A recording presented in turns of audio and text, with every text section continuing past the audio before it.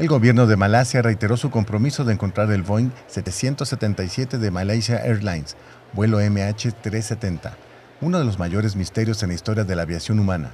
El vuelo MH370, que transportaba 239 personas a bordo, desapareció cuando estaba en camino de Kuala Lumpur a Beijing. Como saben, hoy es 8 de marzo de 2018.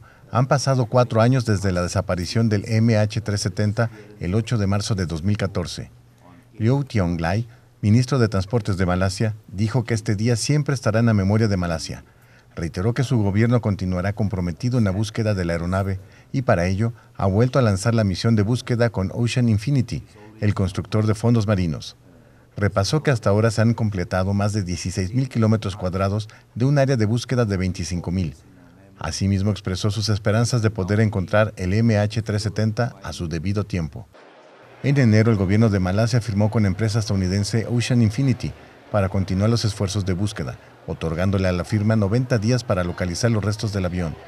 La embarcación que la compañía usa para la búsqueda tiene que presentarse en el puerto aproximadamente cada 26 días, hasta que finalice su misión en junio entrante. Con información de la oficina en Kuala Lumpur, Malasia, Noticias Xinhua.